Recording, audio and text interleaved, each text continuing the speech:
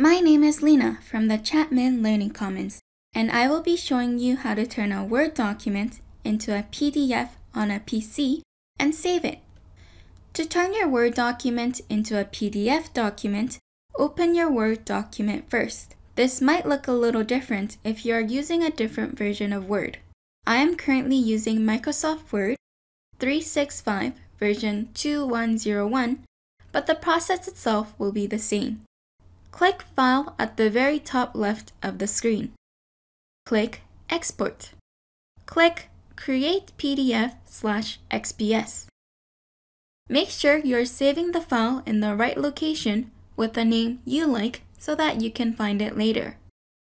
I am going to save my document on the desktop, and I am naming my file CLC Notes. Click Publish. On my desktop, I now have the PDF document I had saved.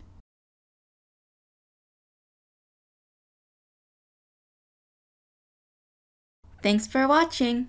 For more information, visit learningcommons.ubc.ca.